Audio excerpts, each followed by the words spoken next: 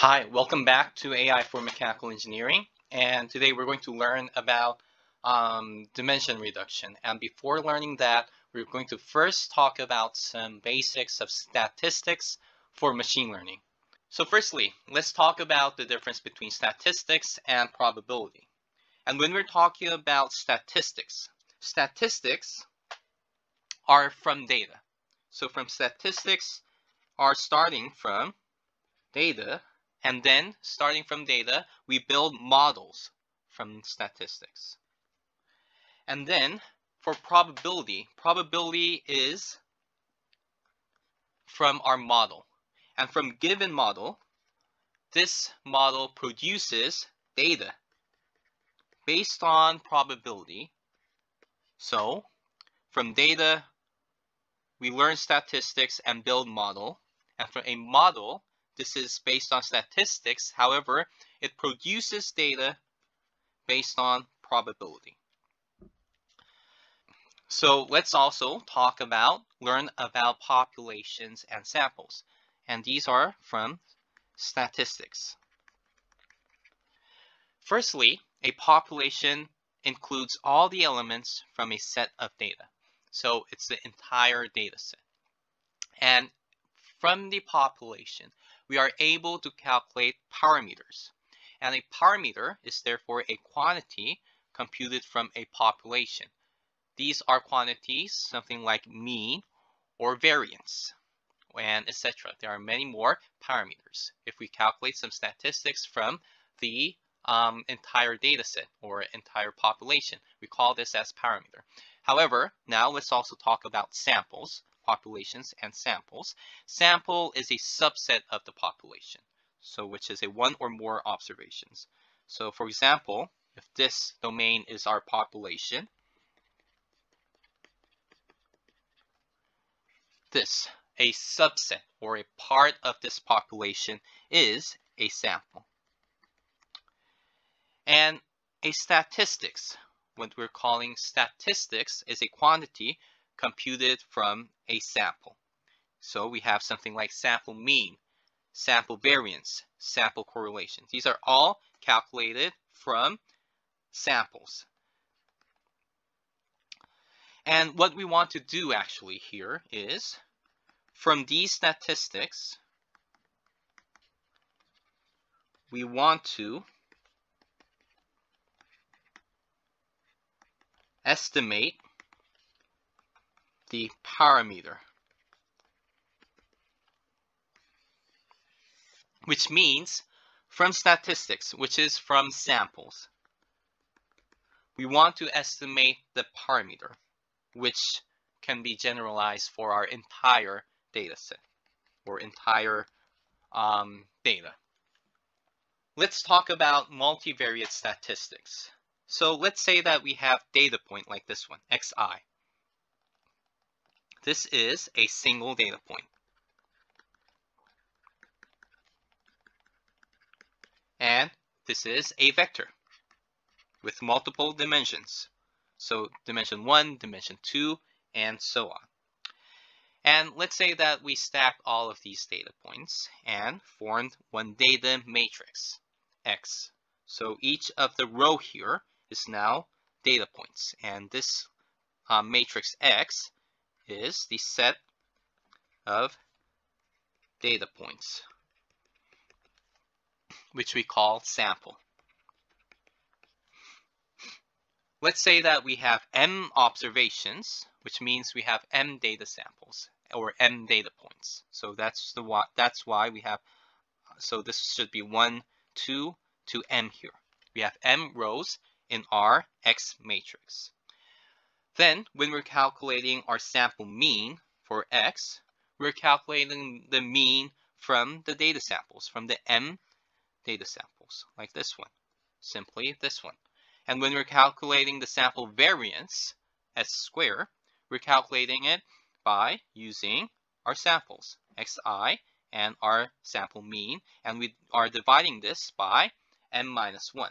And the reason why we're dividing this with m minus 1 is because this is from a sample, not the entire data set. So that's the reason why we are dividing this by m-1, not by simply m. And this is known as the Bessel correction. So if we are calculating the variance of the population, we're going to divide this by the entire number of the population inside our data. Let's also learn about some correlation, how to calculate correlations of two random variables, and especially we're going to assume scalar variables here.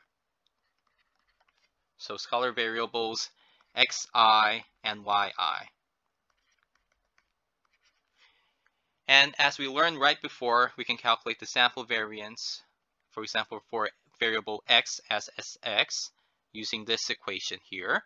The sample covariance, which calculates the covariance of x and y.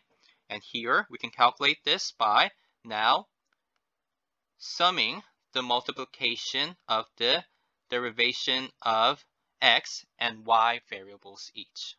And then we divide this by also m-1. So by using the sample variance and sample covariance, we are able to form a sample covariance matrix, which matrix is here 2 by 2 because we have two random variables, x and y. So we have sx, sy, sxy, and syx inside our sample covariance matrix. And one thing you need to note here is that this is symmetric, because sxi and syx will be the same, because you can see that even though if we change the order of x and y here, this will be the same. So we have a symmetric matrix for our sample covariance matrix. And when we're calculating the correlation coefficient in our sample, what means that we are trying to quantify the strength of linear relationship between our two variables, x and y. So this is written here. So we're calculating the strength of this linear relationship of x and y, and this can be calculated by this one, r. R equals to the sample covariance divided by square root of the variance of x and the variance of y. So you can think this as some normalization. Normalized SXY. So let's also take a look into the meaning of correlation of our two variables. Let's say that we have two variables, x and y, and let's say that these variables x and y are sorted. So x1 is the smallest and xn is the largest, and y1 is the smallest and yn is the largest. So for example, then, if we pair our data as x1, y1, x2, y2, and xn, yn, you're going to be able to expect that these data points will have some correlation, because if we have higher x, you can also expect higher y, because xn and yn is the largest.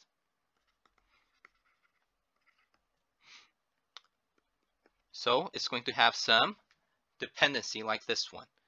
So we have a positive correlation between x and y here, and we call this as statistically dependent. Also similarly, let's say that we paired our data in this order, x1, yn, x2, yn minus 1, xn, y1. So x will increase in this order, however, y will increase in this order. So what we can expect here is we're going to have, if we have higher x, now we're going to have higher x, we're now going to have lower y. And we call this as some negative correlation.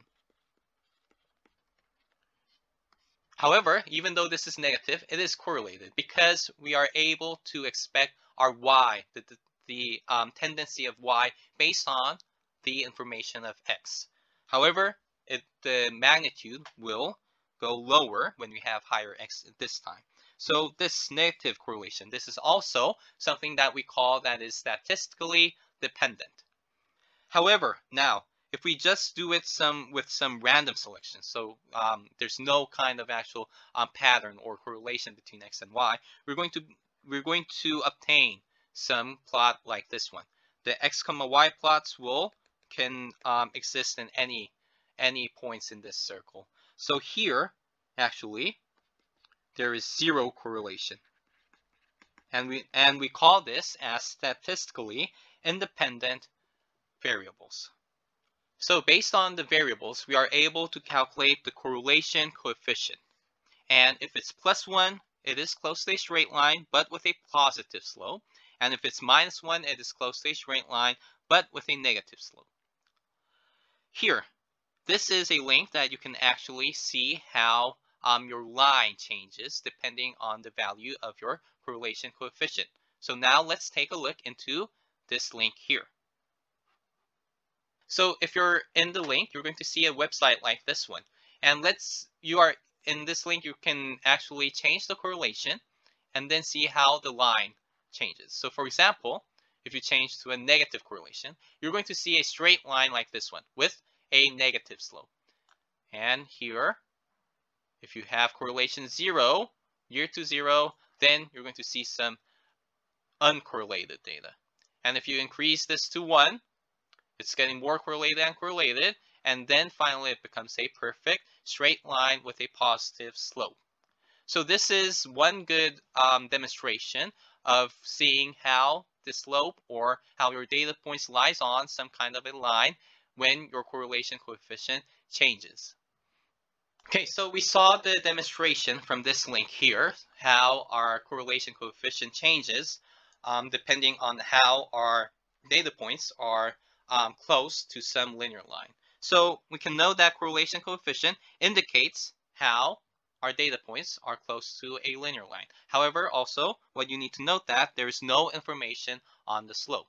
The thing that we need to know is if correlation coefficient, if the absolute value of this correlation coefficient is close to 1, it is linearly correlated.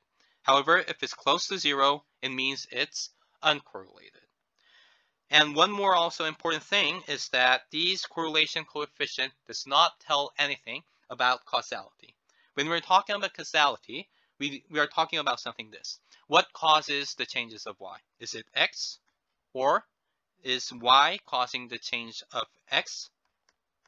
This is causality. And we actually, in the correlation coefficient, there's no information about causality here. No information about cause and effect.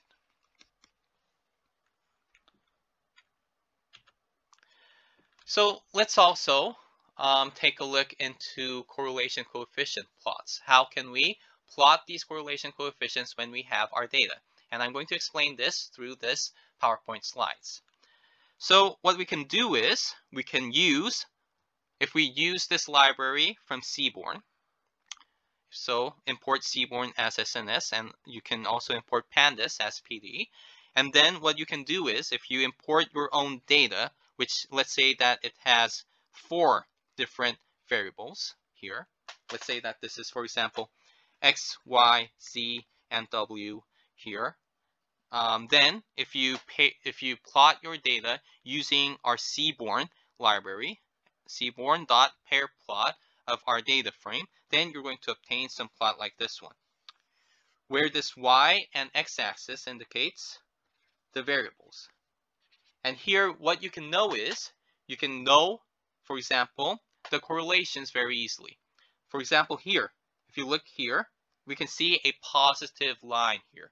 It means that our variable z and y are positively correlated. Also, similarly, we can see some negative line here, for example, here. Let's say here. Then what we know here is y and w is negatively correlated to each other. We can also see some uncorrelated data sets like x and y, x and z, x and w. So basically, x and the other variables are uncorrelated. So there are many important informations that we can extract if we draw this pair plot from Seaborn library. Now let's also talk about covariance matrix. So when we're calculating covariance matrix, we are trying to calculate the probabilities because this is from the entire population.